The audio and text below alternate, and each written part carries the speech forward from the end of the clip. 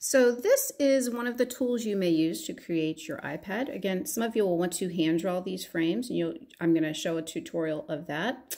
I'm not looking for super detailed drawings, but if you wish to spend time on each frame, well, I certainly encourage that. Some of you are more comfortable using digital illustrations or digital work. So this is what the icon will look like. You will upload this app from self-service, and I'm going to hit it right now.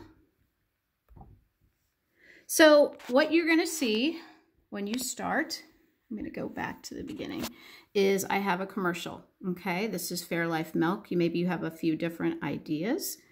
So I am going to hit my commercial idea, and I've kind of got this laid out. You're going to have frames, and you can add a frame at any time by hitting this little plus button in the lower right corner. You can see I'm kind of sticking with my script here. Woman plunging a toilet, and I just sketched really quickly. I'm going to show you how you do those. This is you really don't need to hit these buttons. The blue pencil actually serves as what you're going to use to draw. You can change the color at any time by hitting this, and you have to hit the screen for that to go away, and that will be your color. You can make a selection. This little 5.0 just makes my pencil bigger. If I want to erase something, I push the little eraser button. Again, I can adjust the size for the eraser. I can also just push undo and redo. I can also add a new frame by pushing the add button to that. What's kind of cool about using this Storyboard app is if I hit this little arrow, it gives me a dialog box. It gives me an action that's going to happen within that frame or those 3 seconds. And SFX, which is special effects sounds. Okay, and I have a big sigh, beans. Woman is plunging her toilet, and flushing sound in the background. There is a flushing sound, I believe, on iMovie. If not, you could actually record that and add it into your piece. There's also over here a little time clock. I can hit that, and that lets me adjust. I can go in and hand do that, but that I could move it so it's 2 seconds, 3 seconds. I can add up and down. So, and if I want to get out of that, I just push down on that. And then I want to go to the next frame, I just push this little arrow. So I am going to push this little arrow. My next frame is the woman. She cut her finger. Again, the top blue pencil doesn't mean it's blue. It's actually black. If I wanted to change the color, again, I could push a button and it would change the color. That's how I got the red blood where she is bleeding. And yes, I have cut my finger while I'm cooking.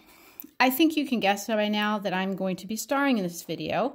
I haven't actually created the commercial yet. My husband owns a grocery store, so he's been working till midnight every night. So he's going to have to help me shoot this. So, you know, I'm just like you. I have to kind of work with my family, and unfortunately, it's my cat and I, and she doesn't know how to hold a cell phone camera. My next frame, and I have the dialog box for that too. Beans. Woman cuts her finger in the kitchen, and there's going to be a music, wah, wah, wah. Arrow down, next frame. And then I'm going to go to my home button, which is the file over here. So you can kind of see each frame I have something. She's going to realize she's wearing 2 different shoes. Remember, that was my 3rd frame, and I have 1.3 here. 1.4, she realizes she has spinach in her teeth, and that was my number 4. She realizes she has spinach in her teeth.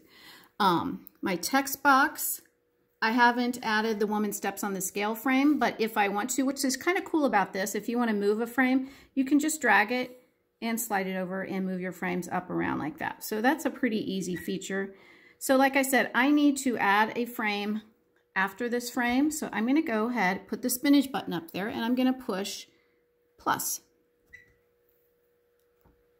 And that is going to be my new 1.5. And my woman steps on scale 1.5.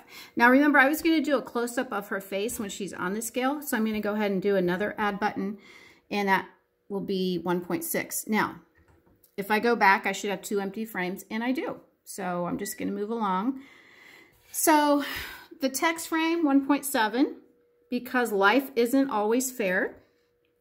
And there's my text frame. That's not how it's going to actually look, although that's okay. And my 8th frame is her pouring a glass of milk. She's smiling. So I'm showing the product here. It's important to show that product.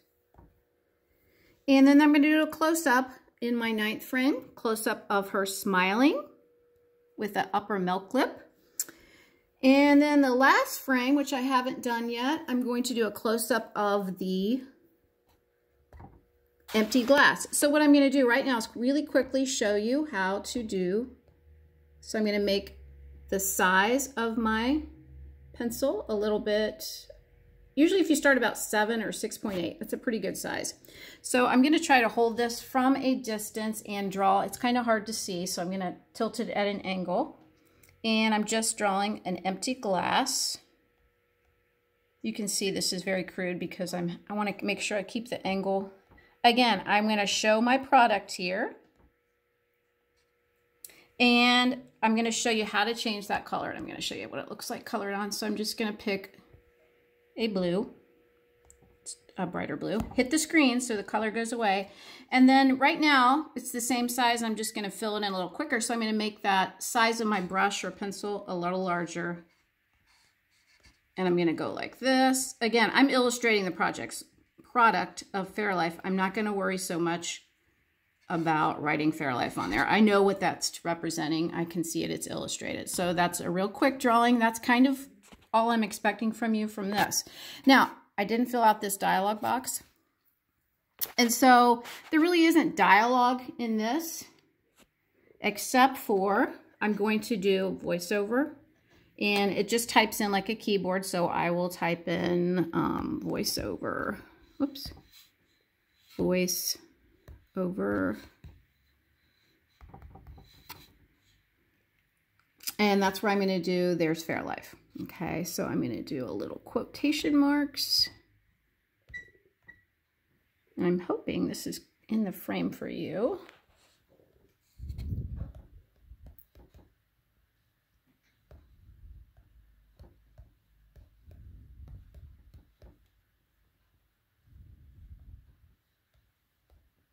And so my voiceover is there's Fairlife. It thinks it's spelled wrong, but that's the actual. And that will be the end. I probably will have some sort of a nice little flourish of music. If any of you are musicians out there, this is the time to maybe if you want to write a jingle, something catchy, and you have that band app that Mr. and Mrs. McCormick use, or you have something else you use. Remember, guys, you cannot use somebody else's music. You can use up to like 10 seconds, but then you need to disguise it somehow like I do sometimes in Snapchat. Or their Ben Sounds has a lot of, so you can download bensounds.com and you can actually get music sounds from there. So this would be the digital way to, and I'm gonna put my down button, shut my dialogue. I have a blue mark over here, so I'm just going to use that moment to show you how to erase. And there she goes. She's gone. So, digital way. In the next video, I will show you how to create a quick, and I don't think quite simply as fun, on paper. Thank you, guys.